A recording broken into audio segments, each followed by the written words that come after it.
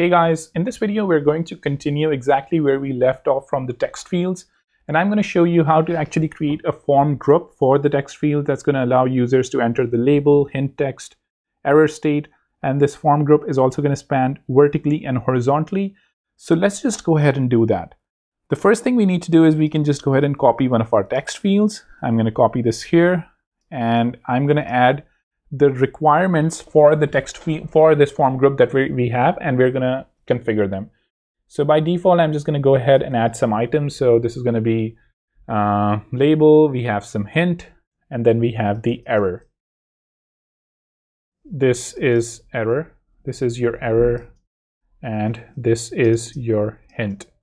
Let's just go ahead and rename this to hint. Let's rename this to error on the left, and let's rename this to label. So it's already renamed, it's already labeled, so that's fine. So now that we have that done, let's just go ahead and create an auto layout here. So we have this auto layout. I'm going to say the spacing in between the elements is going to be 10.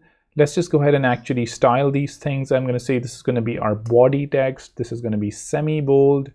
Similarly here, this is going to be our hint. So it's going to be N80. Since this is also N80, so we're going to keep it consistent. In this case, this is going to be our danger 300, since that's our primary error color or danger color. So now that we have that done, we can go ahead and actually, these are the requirements that we needed for our vertical size at the very least. So let's just go ahead and create a component here. So now that we have this as a component, let's just go ahead and actually create another variant. This is going to be our horizontal variant. And let's just say that this is going to be horizontal. This one will be vertical. And let's just go ahead and say this is going to be our axis. So this is going to be our axis. Let's just go ahead and resize it. And say in this case, all of these things are going to be an auto layout, but this thing is actually going to span horizontally. Let's just go ahead and actually add a label container for this label, so we can position it similar to what the height for the input is. So it's like equal in height. Let's just go ahead and say that this height is going to be 40, since that's what the medium height is for our input. And I think actually we can configure it for the small variant, since we have the small variant that's coming first. Similarly here, this can be small. And I think in the small variant, this font size should actually be small. And similarly here, this font size should actually also be small. And I think this looks good. So let's see if I want to configure anything. I obviously want to remove this padding. I don't need this padding.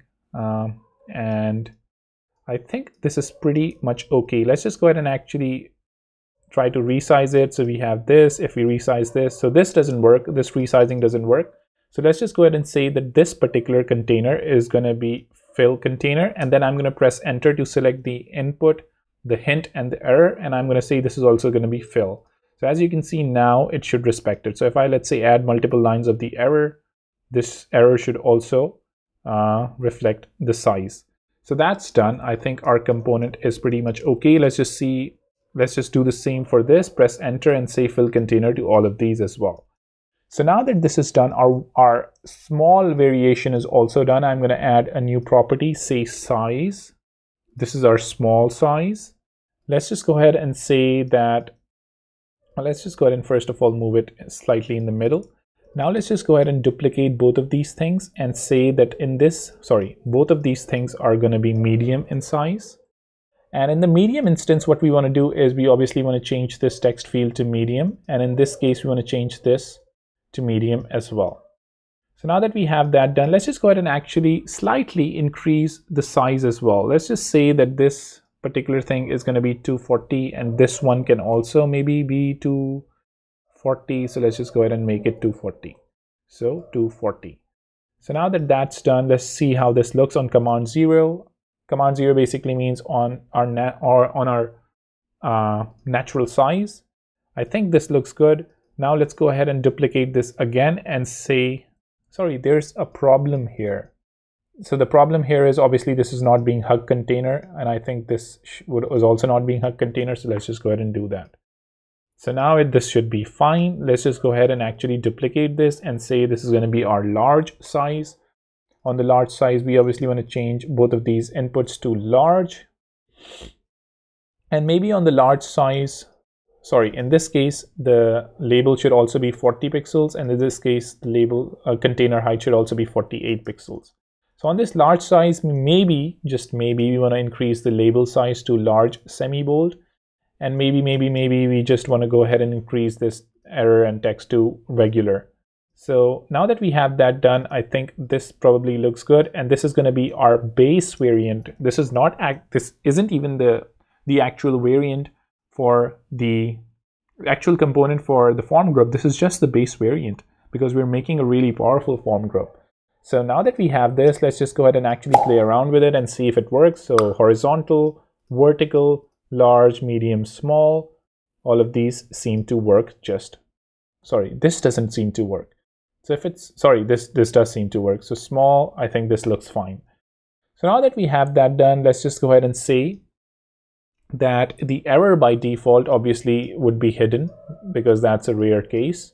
Now I want to go ahead and create a component on top of this, which is going to be our main component. I'm going to say this is our form group, and I want to add, I don't know, tons of properties to it, right? So the first property is going to be the axis, whether it is the default one or whether it's, sorry, whether it's the vertical one or whether it's the horizontal one.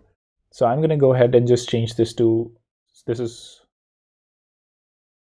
sorry, let's just see if this is actually, this is horizontal and this is vertical. So this should be vertical, this should be horizontal, and I'm just going to go ahead to the inner child and I'm going to say this is going to be our horizontal variant. So these two properties are now here. Let's just go ahead and give some spacing in between them. I'm going to go ahead and I'm going to add new properties to it. I'm going to say I want a property which has the size. Obviously, the size is going to be small by default. I'm going to add a property that's going to have the label, whether label is on or off or true or false. I'm going to add another property that has the hint enabled or disabled. So hint is true. And then I'm going to add another property that has the error, which is going to be false because it currently is false, right? So now let's just go ahead and actually create these. I'm going to duplicate both of these. I'm going to say that in this case, we want the label to be false. So the label should not be there. So I'm just going to go ahead and I'm going to hide this label. And in this case, I'm just going to hide the whole label container. So now as you can see, these look pretty similar, but that's perfectly fine. Now we're going to say that we're going to have another instance where we're going to have the header or the hint that's going to be false. So let's just go ahead and make the hint false. So I'm going to go ahead in both these cases and disable the hint. Now that that's done, I'm going to say there's also going to be another instance which has the hint is going to be false, but the error is going to be true. So I'm going to say there's going to be an instance where the error would be enabled, but the hint would be disabled. And then I also need another instance which has the label disabled, but the hint is going to also be disabled, but the error is going to be enabled. So I'm going to go ahead and I'm going to disable this. I'm going to say that in both these cases, these things are going to be hidden, but the error is going to be enabled. So even in this case, the error would be enabled. So this is the small variation for this powerful form group component. And let's just go ahead and say this is our form group component. I'm going to go ahead, I'm going to basically just say form group, and let's just move it here. Similarly on the text fields, let's say this is going to be our base form group. So now that we have this done, we just need to do one more thing to actually make the medium and the large size variants. I'm going to duplicate these. I'm going to pull them all to the bottom. I'm going to say these are their medium size, and I'm going to go press enter and say that the size is going to be medium.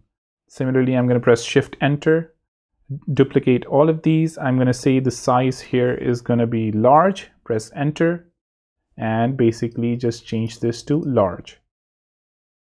I'm going to also move these to the bottom on the sidebar. So the large is the last one, the medium are the middle ones, and the small are the top ones. And here we have our extremely powerful component created. We can also do some alignment here just to make sure that things look good.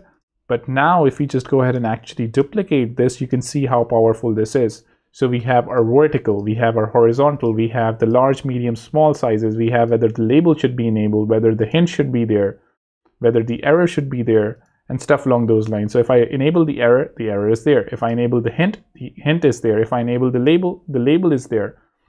There's a reason why I haven't created a variant which has the label, hint, and error disabled by default. The reason for that is obviously it saves the complexity, but there's also one more reason, that is that we already have the basic text field which does not have the label, it does not have the hint, and it does not have the error. So we don't really need it. But just in case people want to go ahead and create it, there are ways of creating it, right? They can just go ahead and actually go to the error and disable it by default. That's something that they can do. Or if we want to go ahead and create it, we can just go ahead and create it really quickly, just so you guys know how it's done. I'm going to go ahead and I'm going to resize this a bit. And I'm going to say that I want to add 2 more variants. In this case, I want to add a variant which has everything false. So everything is going to be false. So that's this case. I'm going to go ahead and disable this error. And in this case, we have everything false as well. So false. And then we have this disabled. Similarly, I'm going to go ahead and I'm going to duplicate these. I'm going to say the size is going to be medium. Press enter. Change this to medium. Similarly, I'm going to go ahead and I'm going to duplicate this. I'm going to say this is going to be large. Press enter and change this to large. And here we have our powerful component created, which also has that instance where all 3 things can be disabled. And you can go ahead, you can change that to vertical, enable the label, enable the hint, enable the error. I also do not have a variant where both the error and the hint are enabled by appear together, because I thought that was a weird case. But if you want that, obviously you can do that on your own. So that's going to be pretty much it for this video. Do let me know if there's something that you need me to clarify, or if there are any questions, definitely add them to the comments. Do subscribe to hit the bell icon, and I'll see you in the next video. Take care. Bye.